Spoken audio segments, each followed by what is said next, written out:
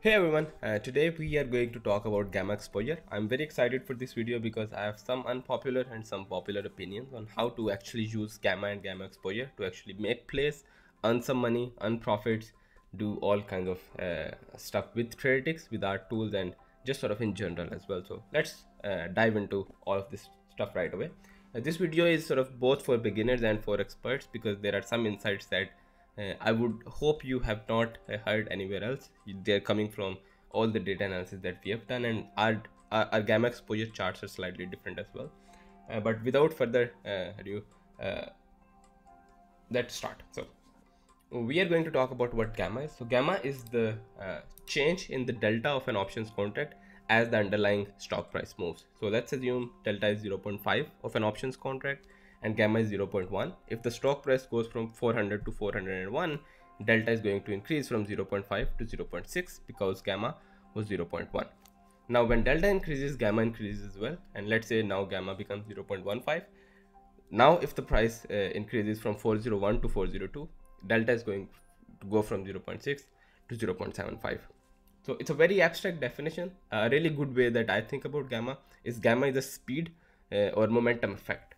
So as price is increasing, since gamma keeps increasing and it also keeps increasing the delta, this can cause a very sort of momentum effect, which is what we saw with things like GameStop, AMC last year. And so this causes these gamma squeezes because it causes exponential moves since it's increasing, and then it's also increasing the delta as well. So that's what gamma is. What is gamma exposure? So gamma exposure, you just take in gamma for a contract, you multiply it with the open interest for that contract, which would be all the contracts that are held by customers right now, and that gives you the gamma. And then you just sum that gives you the gamma exposure for for one contract. Then you just sum that up for all contracts, and that gives you the gamma exposure for the entire stock. That is what you are seeing right here. So gamma means gamma exposure, and each bar is a normalized value of the gamma over the last year. So now we know about gamma and gamma exposure. But why are we talking about gamma exposure? The very first Greek that everyone knows when they start trading options is delta exposure or delta. Why don't we talk about delta exposure? This is a very important concept that not many beginners know. So now we need to talk about dealer positioning and delta hedging. So anytime you buy a call contract, and I'll just start with the call contract because it's easy to explain. Anytime, let's assume you buy a call contract, someone has to provide you liquidity and someone has to sell you that call contract. And that seller or that liquidity provider here is a market maker. So you are buying a call, the market maker is going to sell you a call. Selling a call is a bearish position, and market makers never want to have a direction in the market.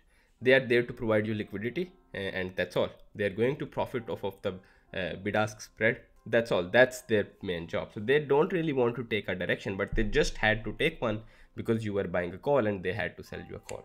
Now in order to hedge that, they are going to look at the delta of your call. Let's say it's 0.5, and they are going to multiply it with 100 because each option is again gives you the ability to sort of trade 100 contracts, 100 shares, not contracts. They're going to take in the delta of your contract, and they're going to multiply it with 100. That's 50. So whatever position now that they had to take because you wanted to buy a call, they're going to go against that position. So if they're selling you a call, and that means they're bearish, they are going to buy 50 shares of that particular stock that you are trading in options for. So let's say for S&P, you buy a $400 call, and they're going to sell you that $400 call, and then they're going to buy 50 shares of S&P. Now they are delta hedged because the delta of that contract is fully hedged. So now if the price moves up $1, let's say, if the price moves up $1 and delta goes from 0.5 to 0.6, though the shares that they bought are also going to go up, but the call that they sold is going to go down in value. So the shares that they have bought and the call that they have sold are going to offset profits, and that's what delta hedging is. But hopefully you'll be able to realize by now that delta hedging alone is not enough, because we have gamma, we just talked about it. It is the change in delta. So delta is always changing, it's not static hedging. As gamma and delta changes, they have to change the underlying shares that they just bought. they have to either buy more shares if delta keeps increasing, and then gamma keeps increasing as well. If delta decreases, then they have to short those or sell those or cover those or sell those shares, not cover those shares. They have to sell the shares that they just bought. So then that's what dynamic hedging is. And so anytime you buy a contract, dealers are so sophisticated these days that they are right away delta hedging that contract. So the delta part of it gets removed immediately. And that is why we never talk about delta. Gamma is the part that keeps changing, and gamma is the part that they really need to care about, apart from vanna and charm flows, which we'll talk about in some other video. But delta isn't something that they're worried about. They're worried about gamma, and gamma exposure is where this whole thing of trying to understand what gamma exposure is and then trying to use it to predict market moves or actually just sort of anticipate different kinds of scenarios. So I just wanted to discuss why we don't talk about delta, because when I started, I did not know why people were just talking about gamma and not delta. Delta is always fully hedged. It's the gamma that causes those dealers to then start to dynamically hedge, and that's where we can get some alpha from. So now that we know about why delta does not matter, let's talk about gamma exposure again. So we talked about how to calculate gamma exposure. You take in the gamma, multiply it with the open interest, then sum up everything. That's not really good. That's one way of calculating gamma exposure, but it's not good. So now that we know, now that we are saying it's not good, let's talk about why. So now we are going to talk about long and short gamma exposure. What we are seeing here is negative gamma, which means short gamma. And this is a chart for dealer positioning. So these are positions for dealers. So we are seeing here that for S&P, dealers have been short gamma over the last 1 year. Now, what does short versus long gamma means? Anytime you are buying a contract, you are long gamma, and anytime you are selling a contract, you are short gamma. So if dealers are short gamma, since they are taking the opposite trades of us, that means that customers have been buying both calls and puts, or just calls or just puts, but they have been buying contracts because then they have a positive gamma and then dealers have negative gamma. What if dealers had positive gamma? What if dealers have negative gamma? How does that affect the stock price or volatility or things like that? So when dealers have positive gamma, let's talk about that example first, because there were obviously some days where dealers had positive gamma exposure. When dealers have positive gamma or positive gamma exposure, then as the price goes up, since gamma is the change in delta, as the price goes up $1, since gamma is positive, dealer gamma is positive, the deltas of the dealers are going to increase by the amount that GEX is giving us. And so when the deltas increase, remember, they want to stay delta hedged, and this is where dynamic hedging kicks in. They want to short in order to stay delta hedged. So when price goes up, they are actually required to short if they are positive gamma. When price goes down, their deltas decrease because gamma is positive. Their deltas decrease, they have to buy back their short positions, and that causes the price to go up. So positive gamma can cause a pinning effect or can cause a stabilizing force in the market, because whatever the price is doing, dealers have to do the opposite of that, and that can pin a price. What happens if they are negative gamma, as we are seeing in this screenshot here? If they are negative gamma, then as price goes up, since we have negative gamma, price going up $1 is going to cause the deltas to decrease, not increase now, because we are in a negative gamma. So dealers deltas are going to actually decrease. So as price goes up, dealers deltas decrease, and they're going to have to buy more in order to stay hedged. And so when that happens, they are actually supporting the price. So if price goes up, dealers are also buying because their deltas are further decreasing. And if price goes down, their deltas are increasing, so they're going to short. So then price is going down, they're shorting as well, so that can cause a momentum effect.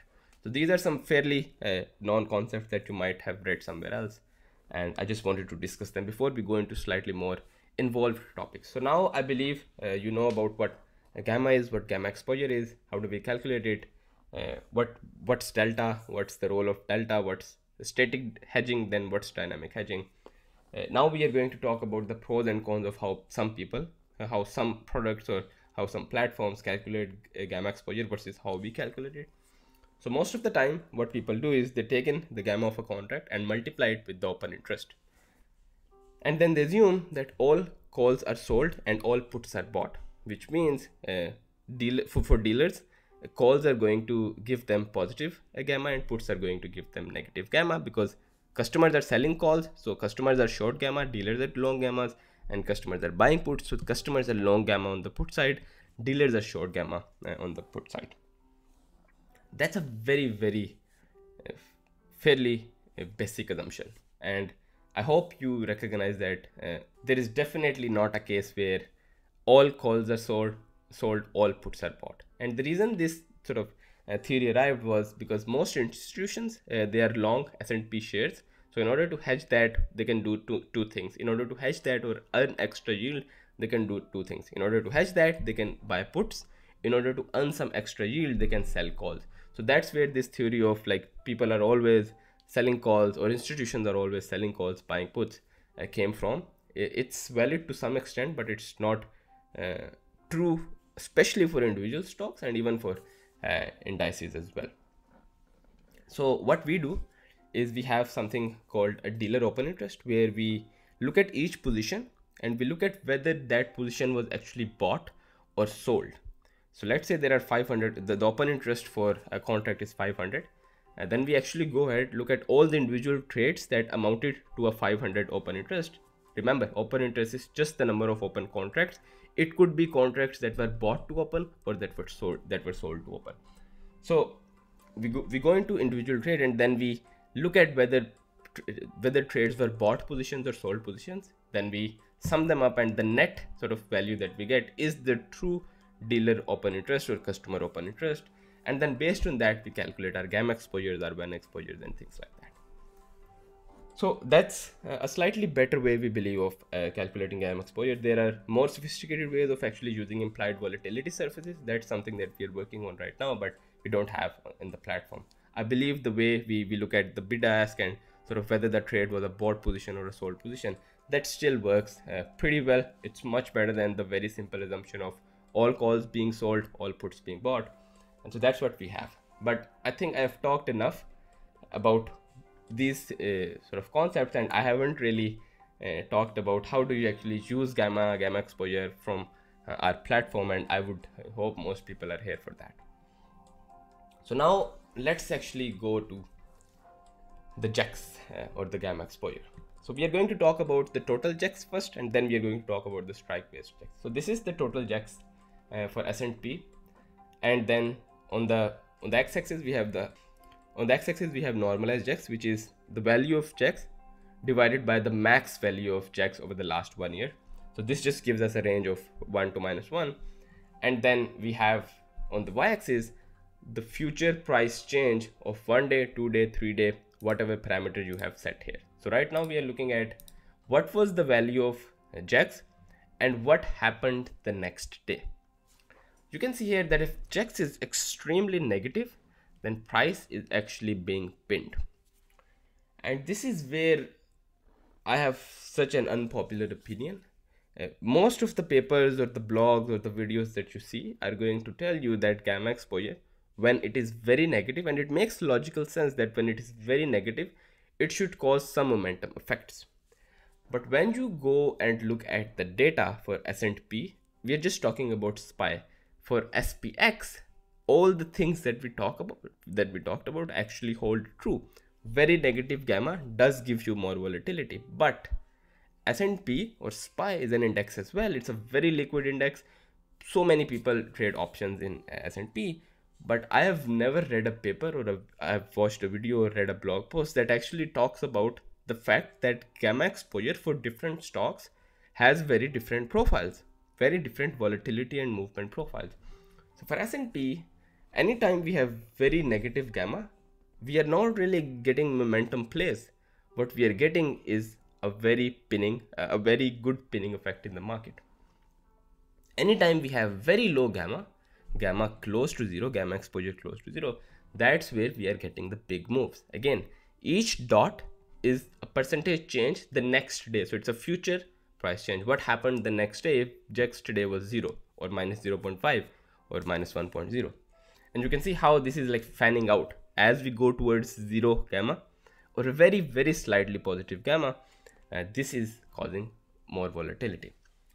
And I spent a lot of time just making sure that this graph was valid and I wasn't making a mistake, and I am not, because when you actually look at SPX, if you can just go to SPX, I won't do that because that'll take a lot of time, but you can just go to SPX here and look at the gamma exposure there. Their gamma exposure does, as we are in, when we are in negative gamma exposure territories, we have more volatility. But for S&P, this is what we mostly trade. We don't trade SPX. For S&P, the profile is slightly different. And that's where this whole concept of you need to look at the data for each stock before you begin to internalize or learn patterns for that stock. The markets are so complex these days that there is no single piece of information that you can learn and just extrapolate it to every single stock out there. That just does not work. And that's the first unpopular opinion. Each stock has an individual gamma exposure profile, has an individual correlation to how price moves with different gamma exposure levels. And this tells us that as a gamma exposure for S&P becomes close to zero, we get more volatility. That's a very powerful concept, because more volatility gives us greater reward and greater risk. So in the days when you have more volatility, you want to be ready, you want to be making big plays, like you want to be on top of your game, and you want to also contain your risk. But in days where volatility is like very low, or the change in the price is going to be very low, which is what we are calling volatility here, you can probably just stay out of the market and just expect some chop in the market. I hope you can realize that if you can predict how much price is going to move tomorrow, that is a very powerful thing for both options traders and for any other kind of trader as well. So this chart, we also have a bar chart distribution based on this chart. So the higher the bars, the more volatility we are expecting the next day. If you want to look at how does price changes in 5 days, very similar correlations where as we move towards zero gamma, price starts to change quite a lot, the volatility increases. And then we have this price distribution. We have discussed that in length in our dealer positioning video, but we have talked about now total gamma exposure and how does it relate to price movements. Okay, let's actually look at SPX. We just added data for SPX a couple of weeks ago, so the dashboard is somewhat missing, which is why I did not want to sort of go into the details here, but still let's talk about it. So let's go to gamma. So here you can see that as we move towards positive gamma, we are squeezed a lot. And if you zoom this chart out, you can't do that here, but I did it on my laptop. You can see that these bars are much higher than these bars. So in reality, what we are seeing is volatility increases a lot as we do move towards the negative gamma exposure for dealers level, which makes sense, which we talked about. But I just want to emphasize that since markets are so complex and we have no idea what's the relationship between SPX options and SPY options, and how are people sort of trading these interrelatedly. So there could be a more logical explanation, but you have the data, just look at it and know that there are certain differences in different stocks, different pairs of tickers, different indices, different things like that. So for SPX, most of what you read online is true, but for other stocks, even for SPY, it is not true. So let's go back to SPY now. Okay, so it's a really nice chart because it helps us predict volatility. That SPX chart was a bit cluttered, as you just saw, so I often use SPY to predict how volatile the next day is going to be. Now that we have an anticipation of volatility, I want to mention that when you are looking at total GEX, do not use the total gamma exposure to predict the direction of the move. That is where a lot of people try to use this price distribution chart. You cannot use the price distribution chart when the correlation between the next day's move and the GEX is like 0.012. That's like 0. So that's telling you that there is no predictive power in the directional prediction for GEX. but there is a lot of predictive power for volatility prediction, which is why you are seeing this nice fanning out pattern. As we go to right, the graph starts to expand. That's total GEX, and that gives you a very good estimate of future volatility. That's again very useful. Now let's talk about gamma exposure per each strike, because that's like the hot thing these days and a lot of people talk about it. I've spent the last 4 weeks just dealing with gamma exposure levels. Now let's go to them. These are the gamma exposure levels, and then the white line is simply a sum of each level in a cumulative way. So I'm going to hide it by clicking here. This is what you are seeing. The gamma exposure levels are what you are seeing right now. The white bars are where we are at right now. The green bars are where gamma exposure is positive. Red bars is where gamma exposure is negative. And we have talked about what happens when gamma exposure is negative and what happens when gamma exposure is positive. Negative causes momentum, positive causes mean reversion. Now, the very first thing that we saw with S&P was our sort of logical explanation on what happens with positive and negative gamma did not hold true for SPY, it held true for SPX. But just for the sake of discussion here, because I think like this is so important to discuss on like different stocks having different profiles, let's still stick with this chart. Obviously, I think you might be wanting me to go to SPX chart. We can probably do another video for that, just sort of analyzing the gamma exposure levels for that, but I want to stick with SPY because I've spent so much time with this. And okay, we have the positive levels, we have the negative levels, and these are just based on you find the open interest in a way that we calculate open interest, then just multiply it with gamma for each strike and just sum it up across all contracts for that strike, and this chart is what we're getting. But this chart is looking very, very different from the charts that you might see on other platforms or online or somewhere else, because this chart is all squished down to these small bars. Why is there so much empty space here? Now let me go through some very unpopular but data driven insights. So most people say that when we have negative gamma, as price move towards it, it causes these momentum effects. So if there is a very large negative gamma, let's assume at 392, then as price, let's say, starts to move down from 400 to 399 to 398, it might quickly move towards the 392 because again it's negative gamma. So as price is moving towards it, that gamma and the deltas are going to increase or decrease based on what the color is, are going to actually sort of, it's going to cause a momentum effect because it's a negative gamma, and dealers are going to support whatever move is happening, and we have discussed that. And one thing that I wanted to discuss was like, this is how gamma looks. So as we go close to those bars, as we go close to at the money or in the money, these gammas are going to like start going to a peak. So this is a bell-shaped curve, which means once we reach at that bar, gamma is maximum. But once we reach like ahead or behind it, like anytime we are ahead or behind that bar, gamma starts to decrease. So at that bar is where gamma is going to be maximum. But as we are, let's assume this is a very big bar, red bar, it's going down. As we are reaching towards that bar, you can see how gamma keeps increasing. And if we are in a negative gamma regime, then that negative gamma keeps increasing, and that can cause those deltas to change immensely or massively, and that can cause these momentum effects. But once we reach that particular strike, that's where now the gamma is maximum, so there is no more momentum effect. So when I started learning about gamma exposure levels, I always thought that once we reach these negative gamma strikes, that's where the momentum is going to start. That's not true at all.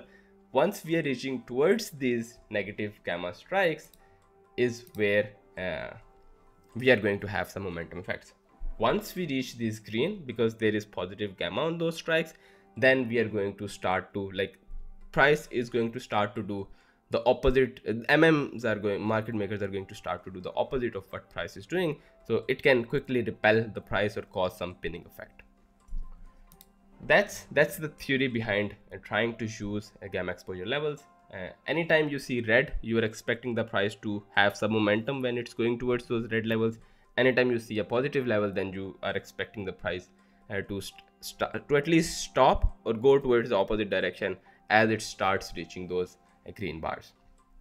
we have a really good variation of this, which we call spot GEX, where anytime so all the negative gamma levels above the current stock price are converted to positive gamma levels, or the positives are converted to negative. So we flip the gamma levels above the current price, so that if there is a gamma level, if there is a negative gamma level above the current price, it becomes green, and it looks like it can cause a momentum effect, or it can cause a bullish move.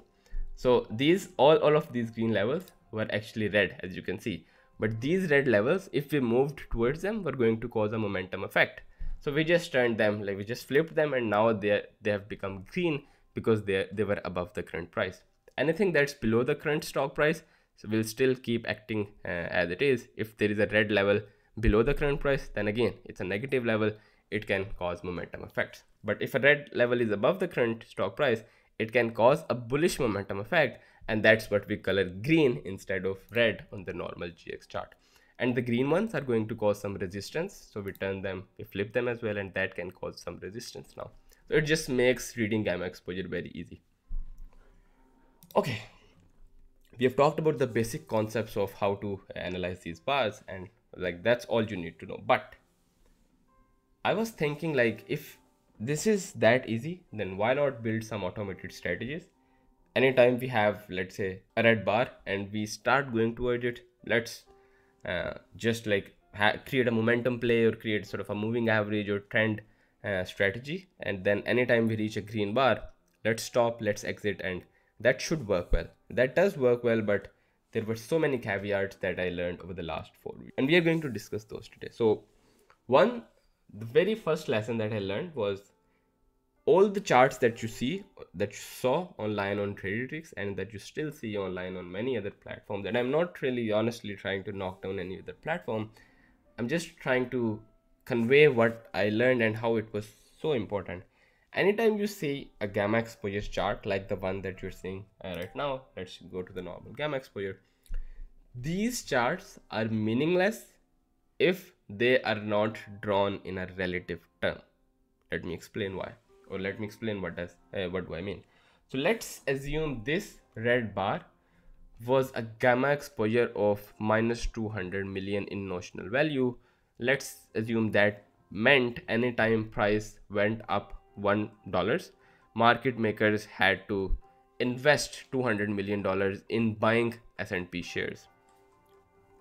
Okay, that's useful. Like, we know that market $200 million is a lot of money, so market makers will support us, price will have a momentum effect.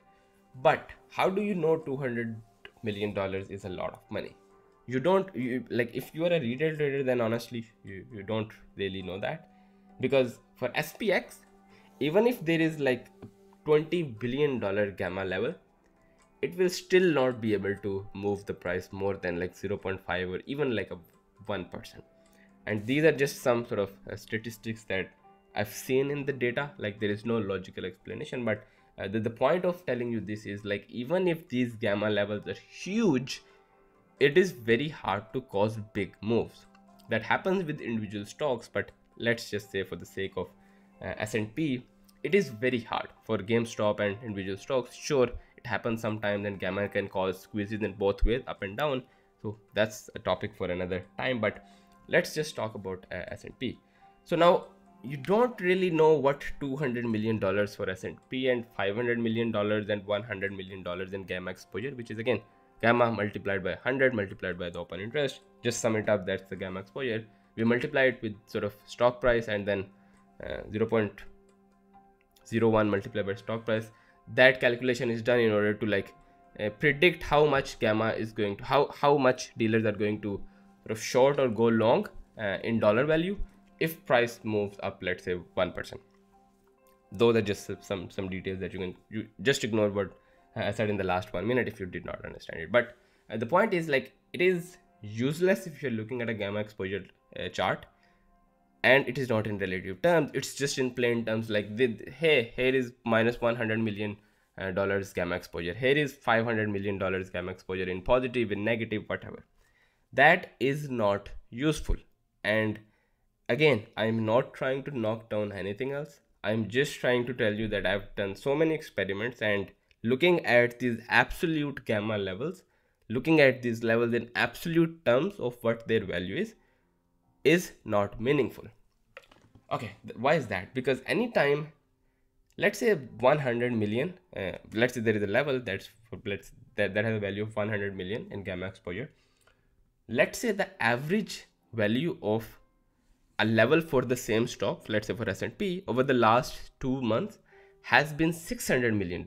Now, if you are not looking at those values every single day, you would have no idea that the average value of each bar here was $600 million. And you would just look at that 100 million, and if at that day that 100 million was the highest level, then you would just think that, hey, this is a big level, price will mean revert from here because this is the big green level. That's absolutely useless, because that is 100 versus the 600 average, 600 million average levels that we typically get. So that level is so small for that particular stock, for S&P here, that it is not going to cause anything. Like, that level is completely meaningless, and I cannot emphasize this enough. As when the relative value of these levels is small, these levels are completely meaningless. It's when the relative value being the value of this, the total value of the GEX of this level, or of this bar for this particular strike, is greater than the mean average value of, let's say, the total GEX that we get for S&P or for these bars. If it's greater than the mean, if it's like, let's say, 50% greater, or like 2 times greater, or even just greater than the mean, that's where, like, those are the bars that we need to take care about. And so all of these bars that we're seeing here are sitting at like 0.1 to minus 0.1, which is like the value of the bar divided by the total average checks for S&P. This is very, very small.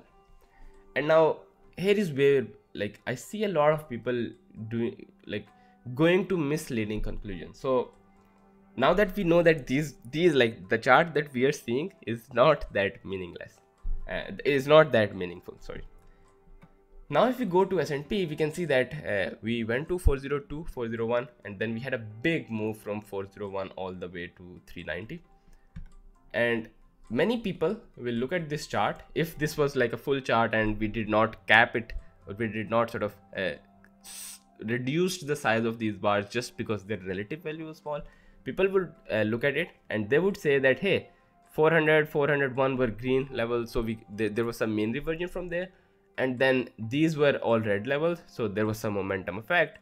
Then maybe we expected some resistance at 394, which we did not really get. Maybe we expected some support at 394, which we did not really like fully get.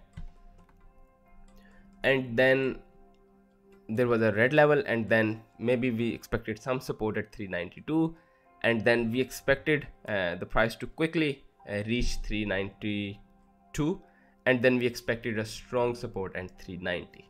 Now that's what this chart is telling you.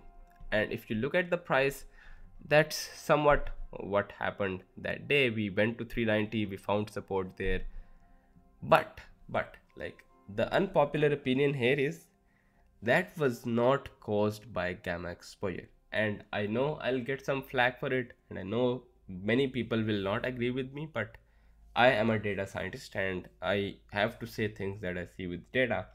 This move was not caused by gamma exposure. It might have been caused by some other exposure, such as vanna exposure, charm, some other kind of some other thing in the market, but it was not caused by gamma exposure, because gamma was very, very small throughout the entire day. So gamma exposure was not strong enough to cause any momentum or any mean reversion moves. It does look like that, but I was talking about this with many of our users. If you want to replace gamma levels without knowing any gamma exposure values, just draw a line, just draw a support line at every round number. So 400, 390, 380, 370, and then even to like 5 as well. 400, 395, 390, 385, and you'll find that those levels work pretty well. Those are not like because of gamma levels.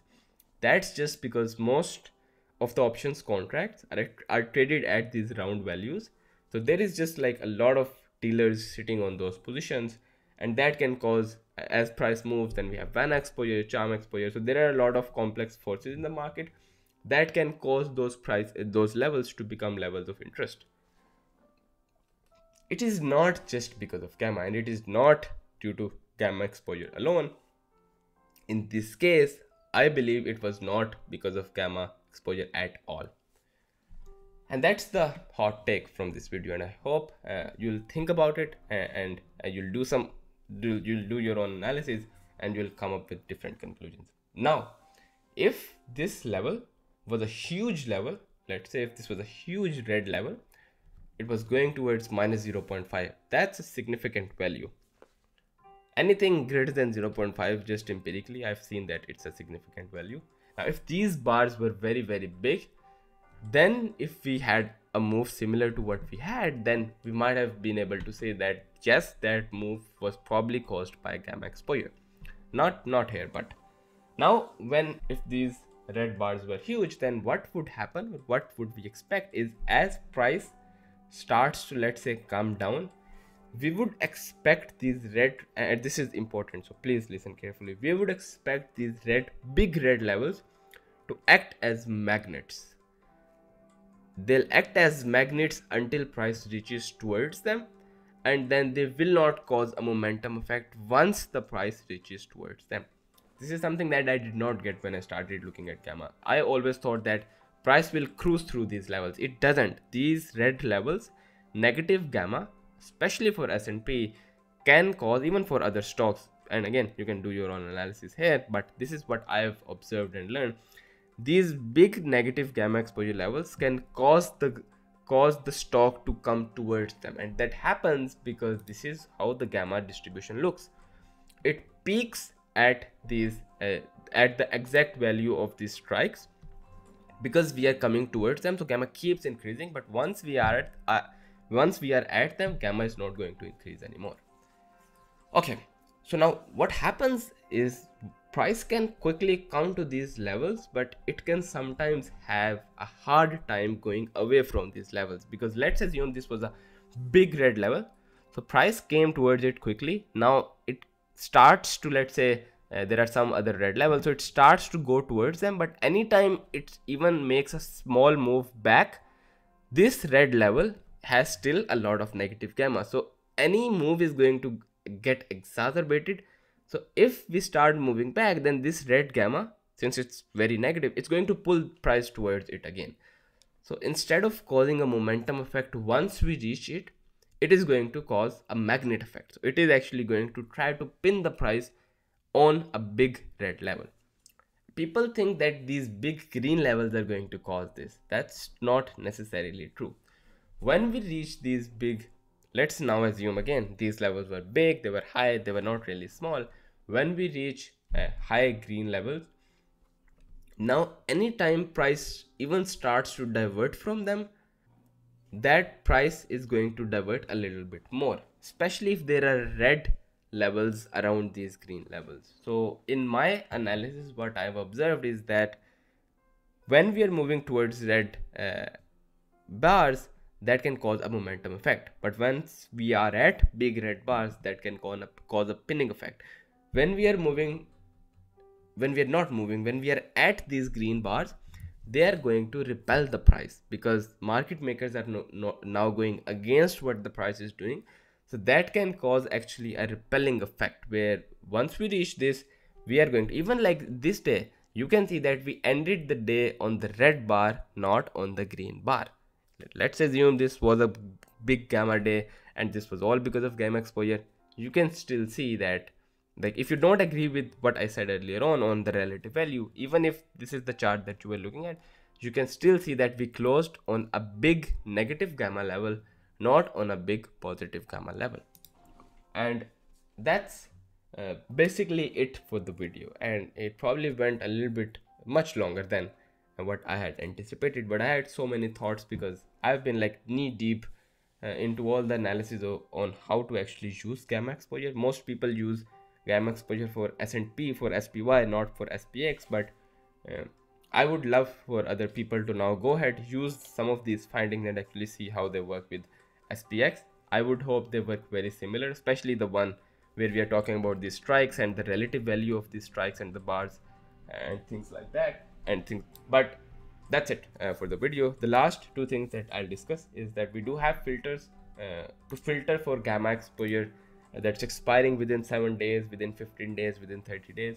Many people want to use these filters. I'll be very honest, I don't think there is a lot of value in using a days till expiration filter, because gamma is already very concentrated in near-term expirations. So there is no use of using a days till expiration filter when the thing that you're looking at is already concentrated in shorter term expirations. So most people, like, there are so many, I believe, misconceptions about how to actually use gamma levels, and we have discussed some of them. But some people still want to use these filters, and sure, there is some gamma obviously in slightly longer term contracts as well, so you might want to skip that for shorter term moves. Sure, you can do that, but yeah, I don't think there is much value in there. So we have talked about gamma exposure. Why don't we talk about delta exposure? How do people calculate gamma exposure, total gamma exposure, and when to use it, and then strike based gamma exposure and how to use it. We have talked about different variations, spot checks, then GEX, and then we have talked about some filters. I would like to quickly go through one example here. So this is the gamma exposure. These are the gamma exposure levels for IWM. These were bigger than S&P, so that's why I'm discussing them.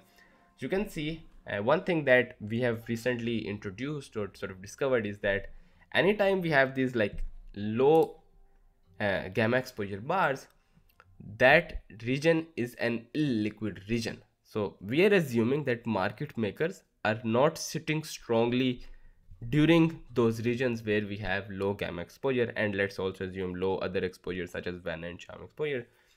That is what we call an illiquid zone, and illiquid zones are we as customers or traders really want. It's not the large gamma zones or the large vanna zones that we want. Sure, we'll do some analysis, we'll do more analysis, we'll talk about them, but right now where we are standing, I believe we want these illiquid zones because market makers are not doing anything in those zones, and we can probably get much faster moves once we are passing through those zones or once we are in those zones. And this is just an example. So this zone, this gray zone, is what we call an illiquid zone because there was not much gamma in there. You can see price quickly moved here, and then this was obviously a resistance level. We had some resistance. We very quickly made a down move as well.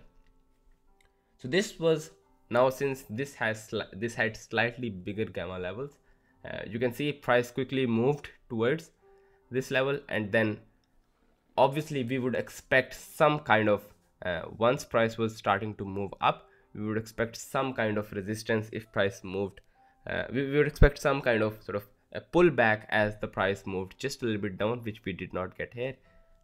Then the price went down, and you can see like both this level and this level was actually, I believe, the highest level. Both of these levels quickly pulled the price towards them, but then anytime price did anything else and it just came back a little bit, this level would quickly pull it towards itself as well, and that happened like here. So you can see like price quickly reaches these levels, but once it starts going below or above these levels, then these levels at least try to pull the price towards them. And then anytime we are in these illiquid zones, that's where the price can slightly move freely. So let's actually look at SPY, because I do think we had an illiquid zone here. So I'll just draw the gamma exposure levels. Okay, so this is the zone that I am talking about. So we had some, let's say, gamma at 392, then at 396, 398 and 400. Sure, let's just skip those gamma levels because they were very low. I believe, now I'm just wrapping up the entire video, I believe some of this move was probably caused by some factors. Sure, include gamma exposure as well if you want to, but I think the move from about 400 all the way to about 392 was actually caused because of illiquid regions, not because of gamma exposure. Because there was, let's say there were no dealers sitting on big positions here, so no hedging was required. Price could do whatever it wants to do without dealers being involved, and that's always a good thing. We don't want them to be involved all the time because they are doing all kinds of hedging, and there are not just gamma hedging, there is like vanna hedging and charm hedging, so that can cause like weird effects. And since that's such a complex topic, it's much easier for us when they are not there at all, and that's where these illiquid regions come in. I do believe like from here onwards to here, till this level, we had a very illiquid region, and that caused the price to quickly go down. I don't think it was the negative gamma strikes or it was the negative gamma that we had.